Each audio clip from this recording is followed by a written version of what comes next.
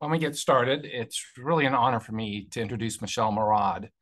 She serves as the Vice Chair of Clinical Affairs and Value at the Department of Medicine at University of California, San Francisco.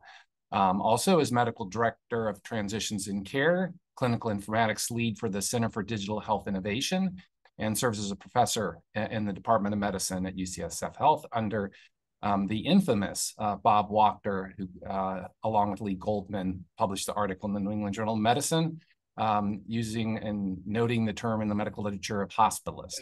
It transformed my life, certainly, and that program has continued to really influence hospital medicine across the US and internationally. She obtained her bachelor's in chemistry from Williams College and then graduated from medical school at New York University, and then was a resident in internal medicine at UCSF, and then completed probably was one of the first fellows in hospital medicine in the US at UCSF in a program that continues to this day, joining the Division of Hospital Medicine faculty in 2009, and very quickly set her mark as a superb medical educator. She's won the Teaching Award for Excellence in Teaching and Mentoring from the house staff, and also Medical Student Excellence in Teaching Award from the medical school itself.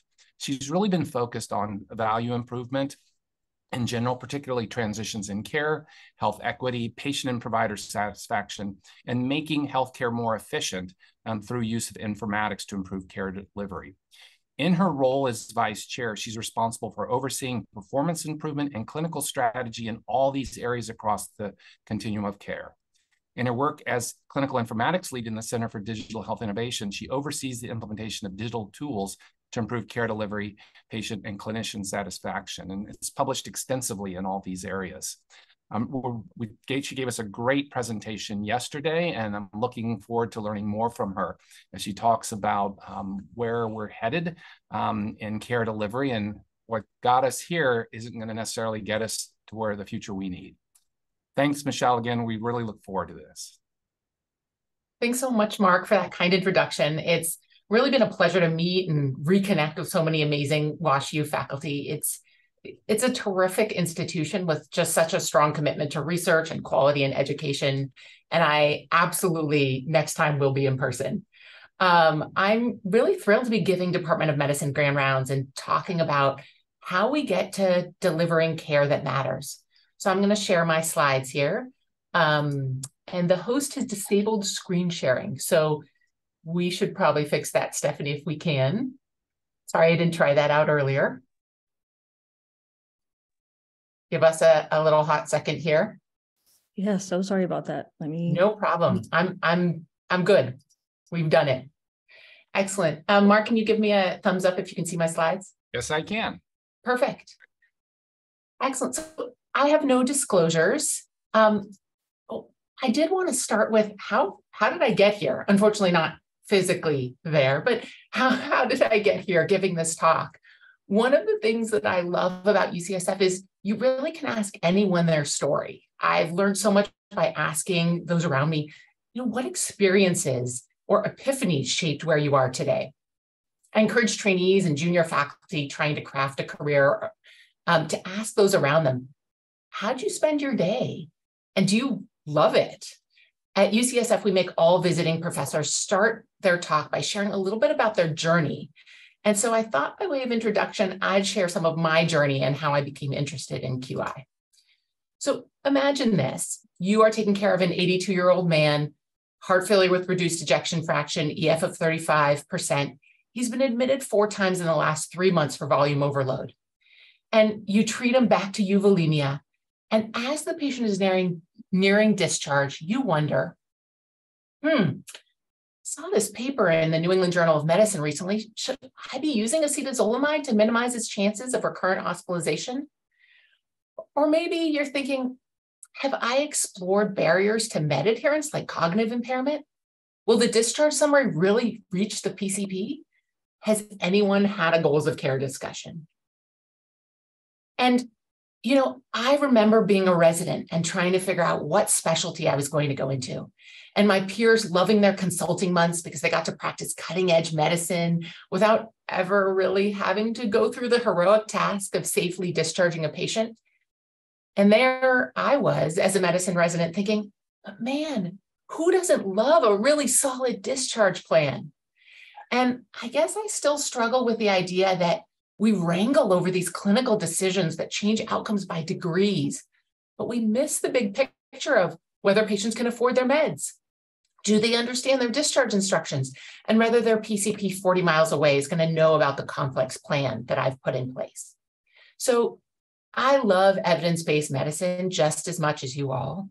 But if we go back to Sackett et al.'s definition of evidence-based medicine that says, okay, let's combine our individual clinician expertise with the best evidence we have in the literature with the goals that our patient has for their care, we're kind of missing something. And what we're missing is this idea of effective implementation.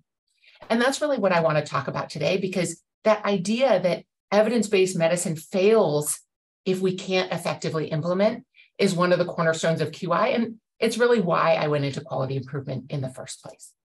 So how do I define quality improvement? Well, credit to the slide goes to Vikas Parekh, who is the Chief Quality Officer at U of M. And he and I collaborate on some projects. And, you know, he gave me this figure, which says, if we think about what quality improvement is, it is really that implementation of evidence-based medicine over time in the service of improved patient outcomes. And that can be anything from, you know, bundles preventing CLABSI, or door to balloon times for acute MI, or lung protective ventilation for ARDS.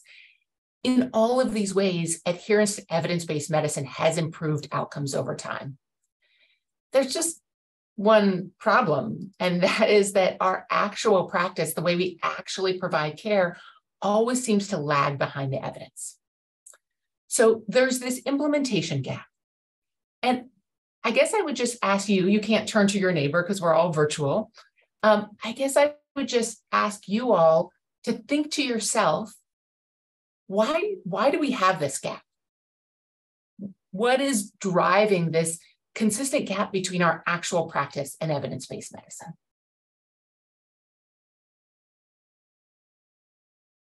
Now, I get a lot of, when I ask this question to our trainees, to our faculty, I get a lot of, well, Michelle, you know, change is hard. People are busy. It's hard to disseminate new knowledge. There's not enough attention to the social drivers of health. You know, the system we practice in, it just isn't designed to give the right outcomes across the continuum of care. The good news is whatever you came up with, you're all right. All of you. Yes, the point is that we don't try hard enough to understand the problem. And whether you're asking like, hey, why are these people in LA who attend this 24-hour fitness not losing weight? That act of asking, why do we have this problem, is really at the foundation and cornerstone of effective implementation. And let me tell you, in the dark closet of my failed quality improvement projects, there are many well-intentioned solutions that I did not take the time to understand the gap, and thus I did not understand the whole problem. And it isn't just me. Here are some of my favorites. When the Joint Commission thought, oh, well, we can close that gap on getting clinicians to wash their hands and use gel when they gel in by having them wear a button that tells them to ask, encourages patients to ask if they've washed their hands. Not really matching the solution with the actual problem there. Another favorite is when the HCAP scores were encouraging providers to do everything they could to help with the patient's pain in service to addressing the patient's pain, when that was ignoring some of the barriers clinicians face and some of the dangers to patients in optimizing pain control in the hospital. And last, a favorite, I'm sure for Mark and I, is those early studies that tried to analyze what are the risks for hospital readmission and how do we prevent them? And maybe if we do a timely discharge summary or we communicate with a primary care doctor, that's going to really help readmissions, when most of the models actually ignored social drivers of health, which were the foundation of so many challenges for readmission. And this really highlights that ineffective improvements happen when you don't take the time to understand the problem.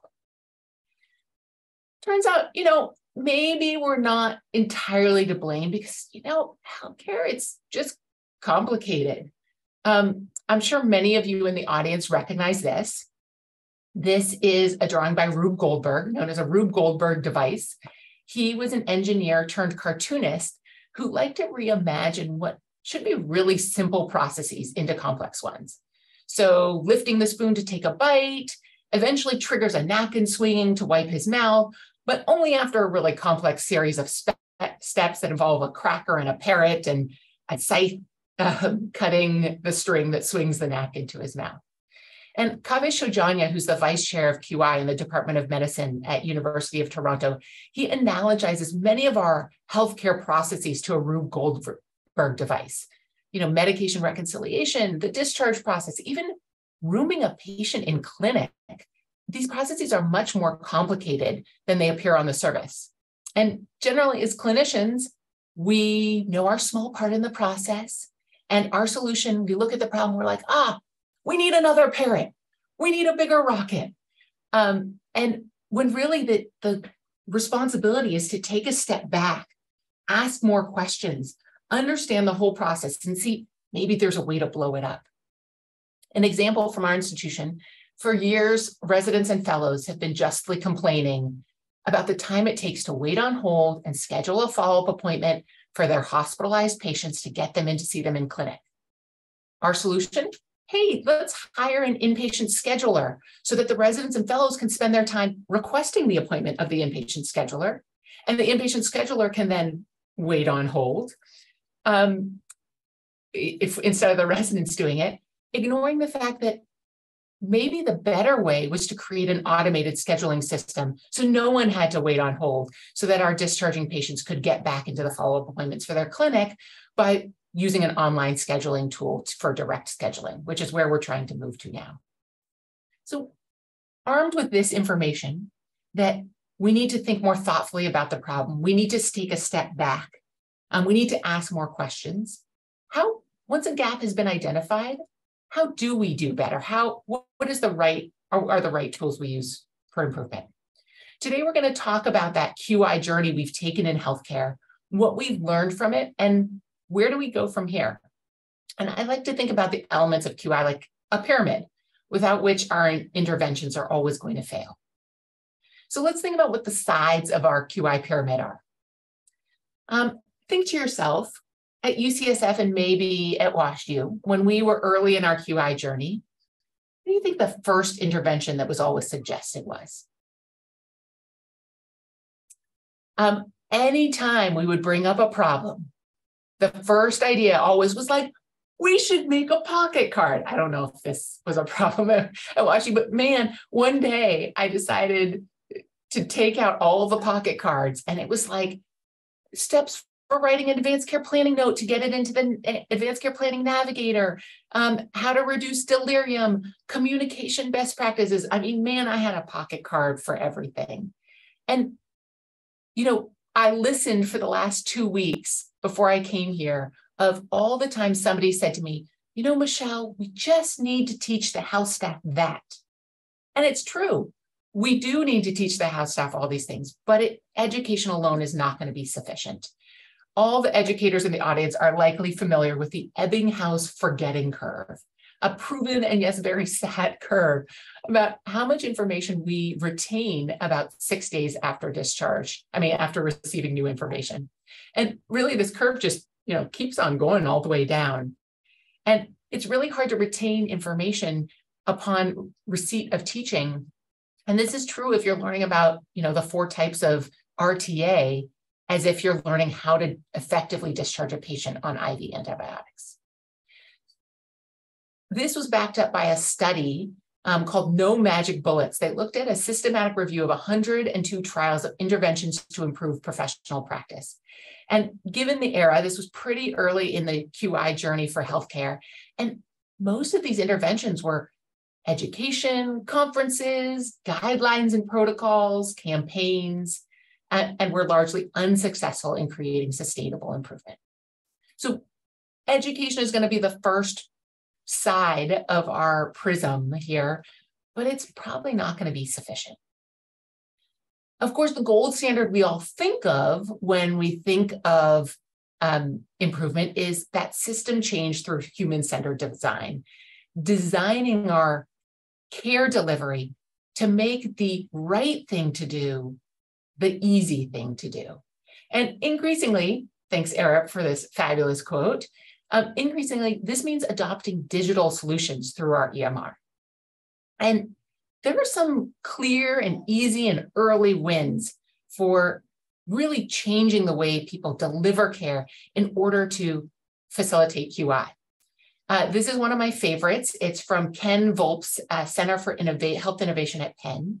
Their institution was really struggling with providers continuing to order brand meds over generic meds, which cost both their institution and their patients a significant amount of money. And so they looked into their EMR to try and understand, well, why was this happening? Why were providers automatically seeming to default to this brand ordering? And what they found is that the brand meds were listed above all of the generic medications in their EMR. And they found that by just flipping that switch, you can see somewhere around the 15th of November, just by flipping that switch, dramatically, almost overnight, providers started to change to generic. The generic rate of prescribing went from about 70% to 98.4% in just 1 week. Now, there's one medication you may see, like, hey, why did that medication change? Like, what's that medication that's lagging? It's levothyroxine. And it's interesting that even this system change that was so powerful for every other drug failed to move the needle because it went against the provider's belief on the reliability of brand dosing. We'll talk a little bit about the importance of that lesson as well. At our institution, we found that same change when we moved to electronic discharge summaries. Again, I'm dating myself a bit. This was in 2010, before widespread EMR usage. And we moved from dictated discharge summaries to a very early rudimentary phase of electronic ones. Now, before this time, Puya and Stephanie, you will appreciate this. The chief residents at every site had a list taped to their door of interns who had not completed discharge summaries on their patients. And they'd have to like hunt them down. And so these poor interns would do discharge summaries at like 4 a.m. in the middle of their call night. And we had dictations of residents like falling asleep mid-discharge summary because they just couldn't stay awake. And it took residents an average of 4 days to complete the discharge summary, and attendings an average of 9 days to sign them. And then, all the transcription nonsense had to happen. And it was not infrequent at all to readmit a patient without a discharge summary explaining their last hospitalization. And since all of our notes were paper, you literally had nothing except their labs to try and piece together what happened on their last hospitalization. So we led a quality improvement to build a very rudimentary tool to draw labs and some radiology into a templated discharge summary. And we told interns, you know what? Not only are we going to try and make it easier for you to do this discharge summary, it's going to count as your last day's progress note.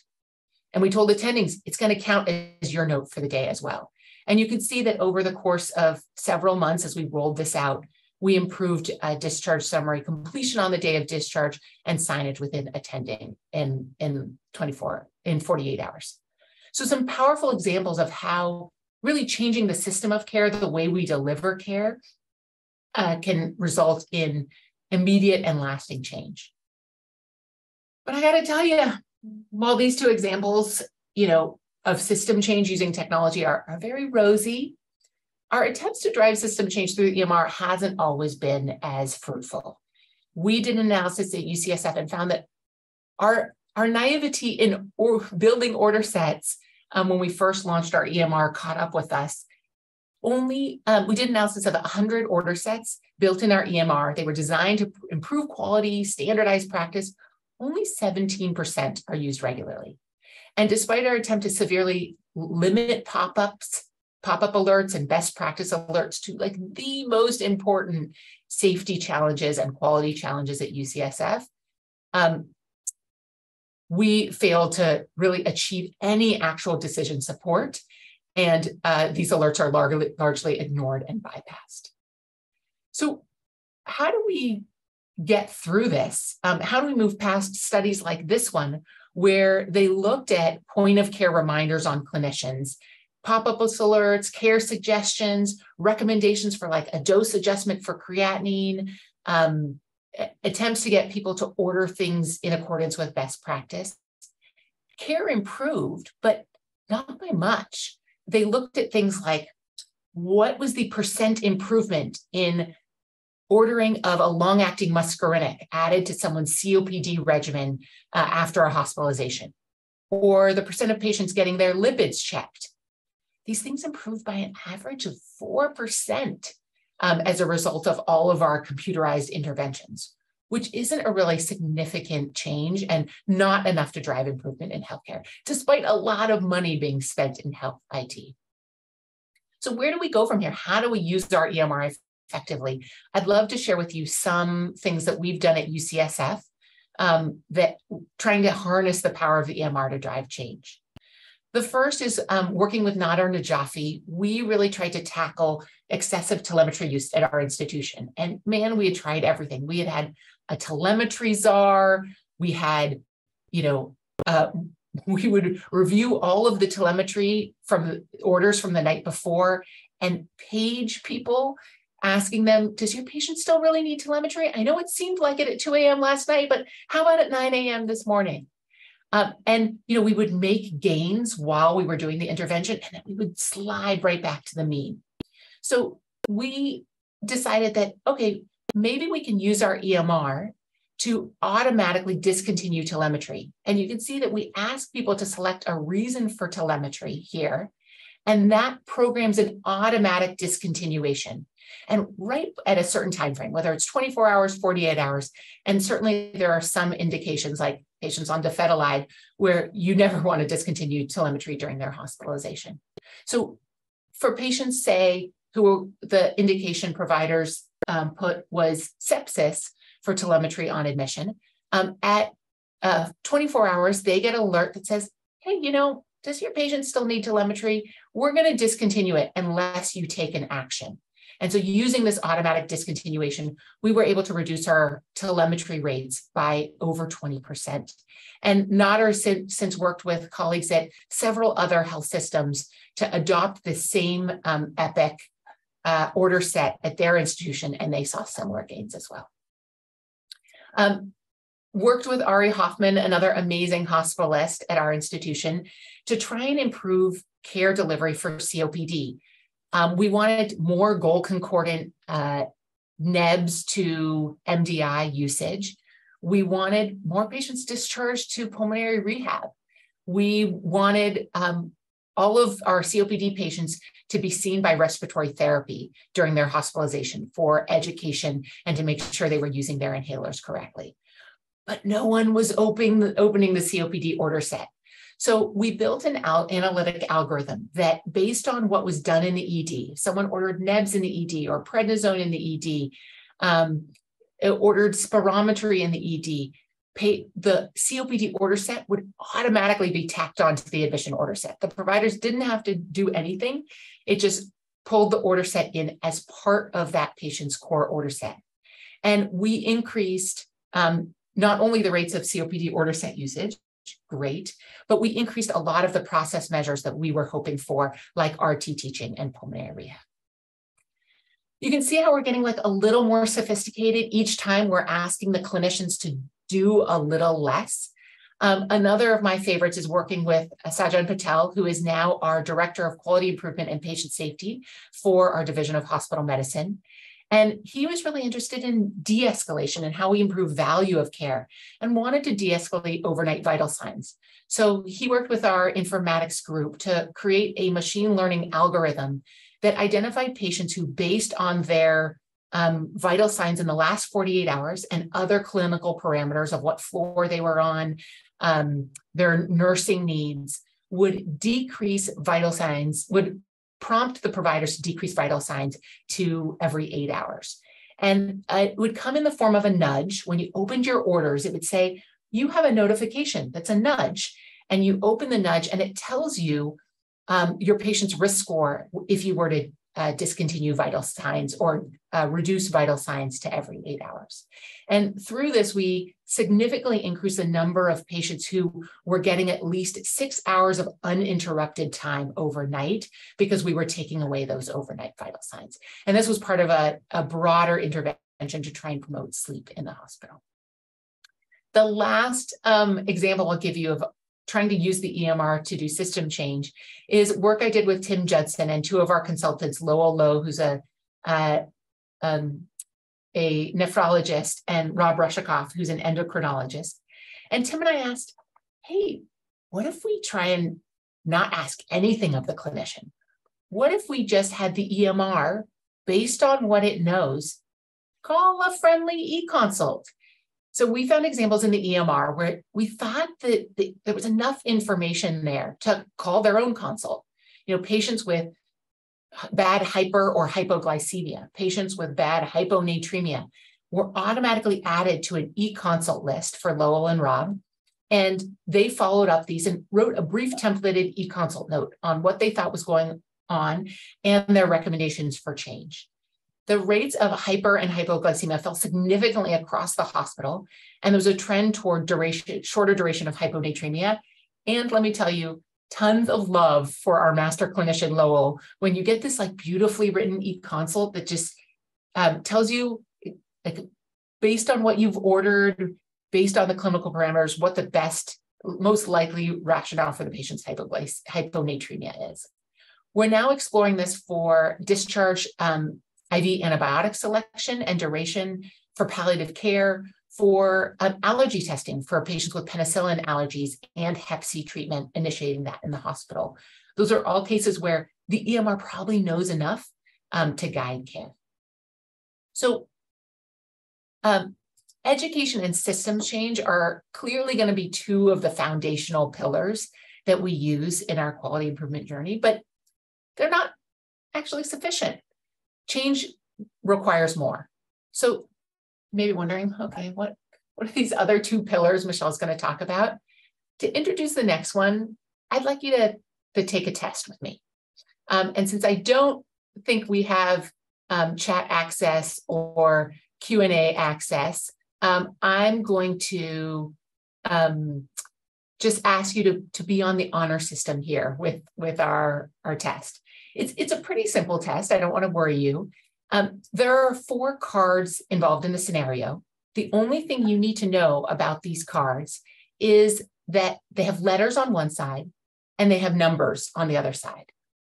And your job is to try and test a rule. And that rule is, if a card has a vowel on one side, it has an even number on the other side. I'll say it again. The rule you're trying to test is, if a card has a vowel on one side, it has an even number on the other side. And my question is, which card or cards must be turned over to determine whether the rule is followed? Is it turn over A only? The card has a vowel on one side. It must have an even number on the other side. Okay. Turn over A and 4. Okay. Turn over A and 7, or turn over A and D. I'll ask you to think about your answer. If a card has a vowel on one side, it must have an even number on the other side. Which cards do I need to turn over to prove this rule? Now, most people, when faced with this, pick A and 4. They're like, well, I want to confirm my rule. A, turn it over. Does it have an even number? And then does the 4 have if a card has a vowel on one side, it has an even number on the other side. A clearly proves the rule. And most people want to turn over 4 as well. It turns out that wasn't our rule. If 4 has a consonant on the other side, that's fine. A consonant can have an even number or an odd number. The other card you really want to turn over is the 7, because turning over the 7 also is necessary to make sure you're following the rule. If the 7 card has a vowel on the other side, you've disproven the rule. And this is a fun test because it's a great example of what we know about human behavior. that we are subject to confirmation bias. We seek examples to confirm what we already know, turning over the A and the 4, rather than disproving it, turning over the 7. Sometimes we need to be confronted with data contradictory to our self-perception. This was never more true than when doing work around safe discharge transitions. We would discharge patients and we would just assume that all went well because we did not have any data to suggest the contrary. And when you really harness the power of audit and feedback to show people that there's actually minimal improvement in their professional practice, whether it's prescribing practices, age-appropriate cancer screening, or rates of readmission, it becomes a really powerful tool to sort of confront people's native beliefs about their own performance. And when confronted with valid data, people change their perceptions and were more likely to change their practice. Hence the power of audit and feedback. So our next pillar is really thinking about finding valid measurement targets, providing that team or ideally individual feedback that really drives that awareness of how we're actually providing and changing performance. So let's look what this literature says. There was a Cochrane review and meta-analysis on the effectiveness of audit and feedback to try and improve practice. And it did show an improvement, but it was pretty modest. And it left a lot of folks scratching their head and asking, well, why did audit and feedback not have more dramatic results when we know that confronted with our own performance is a huge motivator? Is it powerful? Is it not? Unfortunately, I'm going to tell you, the healthcare community, we have some issues with measurement. What do I mean by that? Let's take a historical example of quality measurement. Smoking cessation, foundational measurement from CMS. Now, measuring the number of people who help you quit smoking is an amazing measure. If we could get people to stop smoking, we would save hundreds of lives. We'd likely improve quality of life. The health benefits of quitting smoking are really impactful. And it seems like we could all get behind that as a quality measure. So naturally, CMS created a core measure around smoking cessation for hospitalized patients. Now, as they thought about it, they're like, ooh, creating a measure around actually measuring which patients stopped smoking or the effectiveness of their counseling seems pretty daunting for a quality measure, especially back in the late 90s, early 2000s when this measure was adopted. So they thought, okay, what's the next best thing? Okay, well, we could measure if smoking cessation counseling happened. Great, let's tell hospitals you have to report your rates of smoking cessation counseling. Now, what do you think happened? Well, every hospital, including ours, put this blanket statement in their discharge paperwork that was like, hey, if you smoke, stop smoking. And, maybe if you're a smoker, we'll put a little line in there. Look at how much room we have in there for our plan for quitting. And when our measurements don't feel valid to clinicians, audit and feedback doesn't work. We really invalidated this quality improvement measure by making it a checkbox rather than an actual measure of quality care. And this challenge really persists, though, to a lesser degree when you're looking at outcome measures. Sometimes what we want to measure is not feasible, and what we can measure is not as good as what we want to measure. Take Mark and I's favorite quality measure of 30-day readmissions. Something we're passionate about, something that can be really tied to the quality of care that we provide. Now, what we'd really love to measure is preventable adverse events after discharge that use additional healthcare resources and cause patient harm. But since we can't reliably measure that, we measure readmissions instead. And, there are real consequences to not getting this measure feedback and the measure intensity right. We did a study at UCSF of a randomized controlled trial of intensive audit and feedback for 3 discharge quality measures for our inpatient teams. We randomized 4 of our medicine teams to, getting a dashboard of their discharge quality, as well as weekly feedback sessions to talk about the quality measures and review their team's performance, against a control group who just got access to the dashboard but really didn't have any attempts at audit and feedback with that dashboard. And sure enough, our teams performed the test, and we really tried to find the most actionable, meaningful, impactful quality measures. We looked at a measure of accurate medication reconciliation using the best home medication list we could find. We looked at the discharge summary in 24 hours and a high quality after visit summary that had patient-centered discharge instructions, a follow-up appointment, and a callback number for the patient. And though all of our teams improved to the test, what we found is they actually started to resent this really intensive audit and feedback. And the teams felt that there was a cost to this audit and feedback, that there was this undue focus on the measures to the exclusion of others that they felt might better represent a more holistic patient care quality. And this has been a huge challenge as we think about measurement in healthcare. The proliferation of so many measures for quality, many of whom don't feel valid and meaningful to clinicians.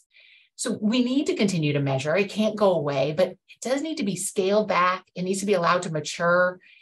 Certainly, there are examples in healthcare where measurement of hospital-acquired conditions has led to a greater emphasis on prevention, most likely saved lives.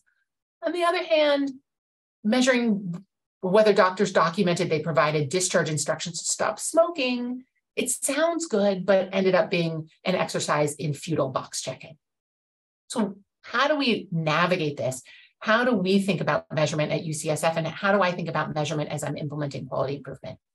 I use 4 tenets. One is some of these external quality measures that we're asked to measure are really important. As I said, measuring central line infections, we really have saved lives here by decreasing the rate of decreasing the rate of CLABSIs. And I would say, if you don't like the measure, tweak it so that it does represent quality. You are part of an amazing academic institution with foundational quality leaders and amazing research and implementation science. And the idea of building a measure that actually people can rally around and people can get passionate about, I think, is the best way to incentivize quality and do really meaningful audit and feedback. We eventually got smart and changed our smoking cessation quality measure. We looked at the rate of a smoking cessation counseling note in the chart and the rates of patients discharged on smoking cessation aids like lozenges and gum. My third pillar is do those important things that aren't related to an external quality measure. Things like health equity for every quality measure. We have a quality scorecard at our health system level, and the champions of those pillars, each one of them is asked to measure that quality across race, ethnicity, language, and socioeconomic status. We're measuring things like the timeliness of inpatient consult recommendations, patients who are lost to follow-up in subspecialty clinics, code blues on the floor, inpatient advanced care planning documentation, time spent in the EMR after hours, and collaboration across divisions and departments for grants and publications. And lastly, I would say, just wait. We're getting better at measuring quality. This is happening nationally as we examine new holistic quality measures that look at how well healthcare organizations perform in keeping Medicare beneficiaries alive out of the facility at lower costs. One of my favorite quality measures, which I hope will come to fruition, is days at home for Medicare beneficiaries. Forget looking at readmissions. How about not admitting that patient for a primary care specific condition in the first place and looking at the number of days that patients actually spend at home, trying to increase our skilled nursing facility utilization, keeping patients functional when they're in the hospital. There's really so many positives to using a holistic quality measure like this. The other quality measurement I'm really excited about is increasing the use of patient-reported outcome measures, or PROMs. The National Quality Forum says, these are a patient report of their own health that they feel like is impactful. And the society has actually come up with patient-reported outcomes for a whole host of diseases. In my work in the Center for Digital Health Innovation, I worked with two amazing clinicians, Steve Hayes, who's a director of our lung transplant program, and Uma Mahadevan, who's the director of our inflammatory bowel disease program. And they work to really deliver patient-reported outcomes and an early warning system for patients based on these patient-reported outcomes to identify patients who needed more outreach at the earliest sign of increased disease activity.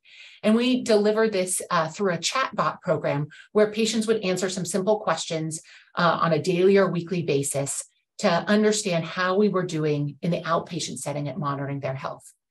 Epic is now launched and made more sort of improved their patient-reported outcome measure delivery through MyChart. So we're getting pretty excited about broadening this to rheumatologic diseases. We've just started work on patients receiving cytotoxic chemotherapy for early detection to help those patients stay out of the emergency department, and for our type 1 diabetics. So it's all coming together now. You're starting to see how all these sides of the pyramid really support each other to uphold a quality improvement project. We're not done yet, because one of the most important reasons why quality improvement interventions haven't always been successful is this false idea that we can actually control the behavior of those interacting with the system. And those of you who have kids know that in your home lives and as well as your work lives, what we actually control of another person's behavior is quite limited. And not only do we not control very much, but those who we live with and work with, they're all subject to the forces of, I guess, what I'll call gravity, those individual forces of what's going on around us. It's like the traffic on your way to work, a high hospital census, a broken MRI, several members of your team being sick on the same day. All of this affects how we interact with our system and our appetite towards change. But somewhere between what we control and the forces of gravity is our potential to influence. What makes someone get that video interpreter every time, even though they speak a little Spanish and maybe they might be able to get by without it? Well, what makes a provider actually read the alert to discontinue telemetry and say, hey, yeah, that's a good idea. I don't need telemetry anymore. This patient's okay. What makes someone pull up a chair and have an important conversation with a patient about advanced care planning? Ron Heifetz, a professor of public policy at Harvard's Kennedy School, teaches that healthcare is filled not with technical problems where there's one right answer, but with adaptive problems. He says adaptive problems are problems that require the people themselves to change. In adaptive problems, the people are the problem and the people are the solution. And quality improvement is then about mobilizing and engaging people with the problem rather than trying to anesthetize them so you can just go and solve it on your own. And the influence we have over people is the culture we create. It's the shared values and beliefs that we communicate through our words, through the resources we allocate to things, and through our actions. And when we invest in improvements for patients and staff, we're showing these values in our organization. And so I call the last facade of this pyramid culture change. And I love thinking about, like, how does culture change? How do you change the narrative of an organization? How do you get the word out? And as the educators know, this really has to be from retention. You're not going to learn renal tubular acidosis the first time. You need to hear it again and hear it again and hear it again until you incorporate it into the way you practice. So too it is with changing culture. The first time you hear an idea, it might not resonate, but hearing people say it again, hearing people commit resources to it, hearing people prioritize that initiative, slowly people will then say, hey, you know what? We're an institution that cares about this. Repeated exposure, repeated devotion of resources, that can really change culture and create a new narrative. Diane Slivka, who's our Chief Physician Experience Officer, thinks about our UCSF culture and how we change culture all the time, especially around our work experience.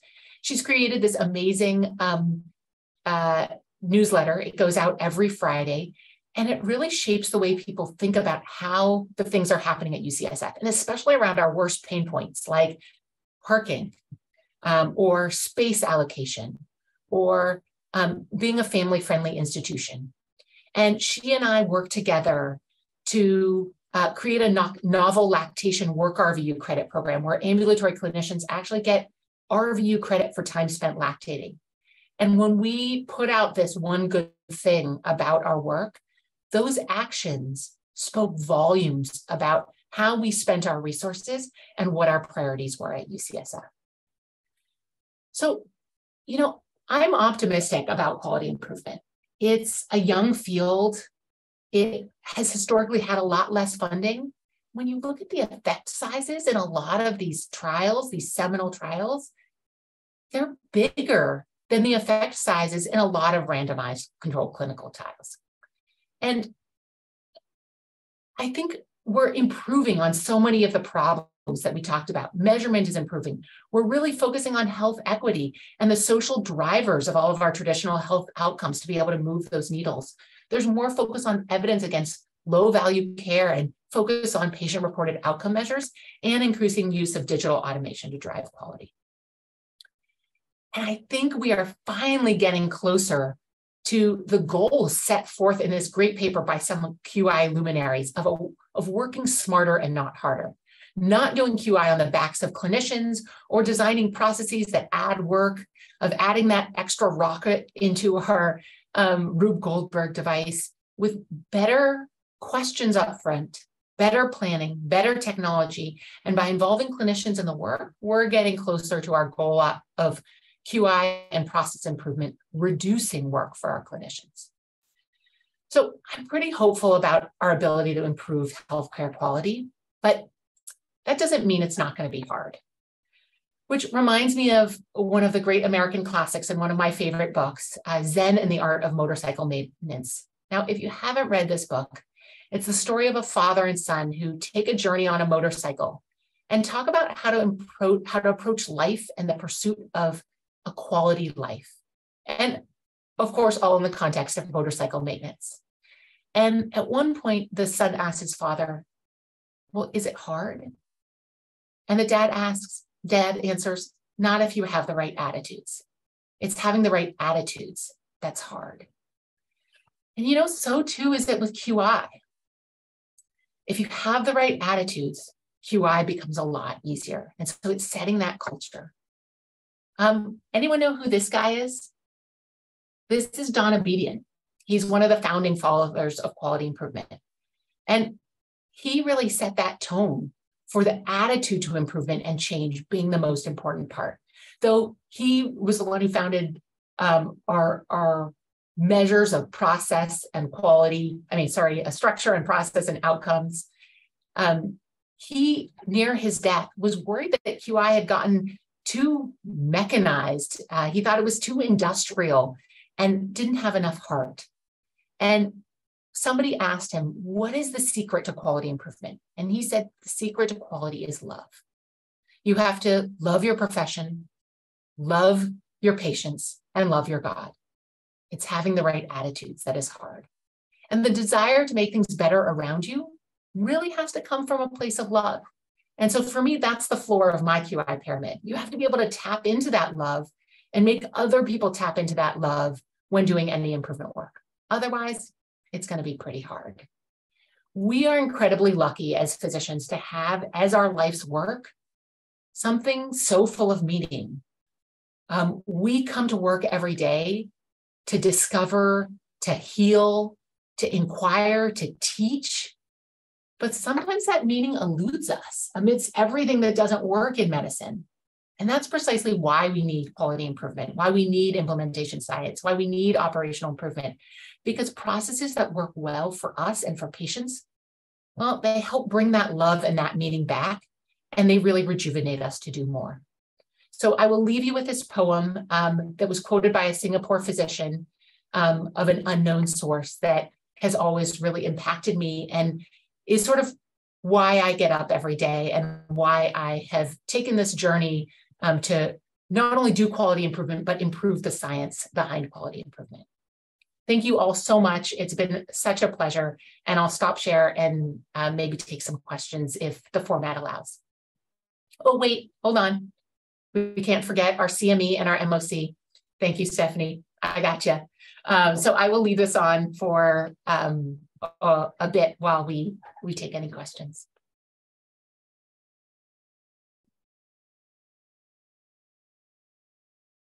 Yeah, Dr. Mourad, thank you so much. I mean, this is a wonderful talk, and I think so applicable to all of us who work in any hospital. And while certainly I'm monitoring the chat in case anyone does put in a chat in the Q&A session, we'll see that. But I do have one question that I kind of think about a lot. And you mentioned, with the Ebbinghaus forgetfulness curve and kind of the need for re-exposure, and certainly I think that's so applicable in whatever we do. How do you reconcile then at times, when it's just that the system needs like EMR prompts and more utilization against when it's just almost a knowledge deficiency amongst physicians that just really we need to do better, at learning and remembering things? How do you reconcile those together? Yeah, I think that's such a great point, Stephanie. And inherent in that is also this idea that of designing for sustainability, because that knowledge gap is always going to be there, right? Like we work in an academic institution, we're always going to have trainees. So if you have an educational intervention, you need to ask yourself, how am I designing my education for sustainability? And is that going to be enough? And I would argue that taking this multimodal approach by asking yourself, okay, where are there gaps in education? What can be done with the system right now? And where do we need to show people how they're doing? Doing all three of those regularly and repeated can actually turn things into, oh, this is just the way we do things around here, which is just what we want. And, looking across transitions in care, we've seen that. We used to discharge patients without a med list. Can you believe it? Like we discharged them with a prescription. It was a triplicate. There was like the white copy, the yellow copy, the pink copy. They took it to the pharmacy. The pharmacy ripped off the pink copy, gave it to the patient, and kept the white copy, the only one that was actually legible. So no one would ever think to do that now. So we've done a combination of education, the importance of well-reconciled med list. We've done the systems change where the EMR helps you do med rec. We've done it where there's now an after visit summary that the patients take home on paper and electronically. And that's our culture now. That's the way you do a good med discharge. And so you can see how those elements really connect to create some sustainable. So thinking about what is going to be the sustainability of all of those sides of your pyramid is going to give your QI the best chance for success. And rarely is the answer just going to be, we have to teach the health staff that. Okay. It's also very encouraging from there's so much to learn standpoint, and it's not just personal deficiencies here. Absolutely. We do have a few questions in the chat. I think we have a few more minutes. First question is, how do you approach QI outside of the hospital? Oh, I think that's such a good question, because the partnership that we need now with our community resources is more important than ever. I know that WashU is struggling with long length of stay before discharge to a skilled nursing facility, as we are here in San Francisco. And one of the things that we've really struggled with and are figuring out our way through is, how do we partner with institutions that aren't ours? And really, how do we make that case for change? And it starts with alignment. What do we both want? What do we both need? What are our mutual goals? It's the why behind what we're doing this. And it has to be more than a metric. And it has to be more than money. And really finding that alignment with your partners and finding where there are like-minded resources to bear to align those goals is the best way forward. Certainly. Maybe one last question. How do you hardwire engaging hospitalists, subspecialists, and nursing into team-based QI initiatives? Awesome question. We at UCSF have really developed a common framework you know, we had some people over here using lean, some people over there using model for improvement, some people over here using, you know, what not, what, how, homegrown quality improvement. And a couple of years ago as an institution, we said, you know what, I think this would be a lot better if we all were speaking the same QI language, and underwent a huge effort to say, okay, let's just make A3s from lean the way we approach a problem. And so when you're meeting and people are like, no, we really need to stay on the left side of the A3 here. That's the why we have the problem and not on the solutioning. Everybody from our medical students to our CEO knows exactly what that means. And so once you all start speaking the same language, it gets a lot easier to start talking about the problems in the same way. And it starts being easier to say, hey, our lean institution can actually speak to students and speak to faculty and speak to nurses. And so it's the institutions and training speaking with one voice. And our lean education team is a multidisciplinary team that each has a responsibility for doing that education and training the trainers across our multiple areas. So that shared language and that shared education has been really helpful into making sure that everybody is engaged in speaking the same language. And peeking at the next question, which is like prioritizing, speaking with the same language, common language about what problems we're trying to solve and why these are the most important problems for our institution right now, is also helped by having this shared knowledge, because we're all not only speaking with the same language about how we're going to solve the problem, but we're speaking the same language about why those are the problems that need to be solved right now. Yeah, almost sounds more so succinctly put, and I'm sure so hard to implement. Oh my goodness, I totally made that sound better than it actually is, for sure. But that's the vision. That's the vision. Yeah. Well, once again, thank you so much. And for anyone who has any additional questions or even wants to know more about how to get involved in some of these projects here at BJH, feel free to email me and I can at least find the right people to put you in touch with. And if something I said resonated with you, my email was up on that last slide. Please feel free to email me. I really wish I could be there in person and want to be available to as many WashU folks as I can. Yeah, thanks, Michelle. That was terrific. Really appreciate you taking the time to tell us about your journey and what you're accomplishing. There are lots that we can learn. Thank you all.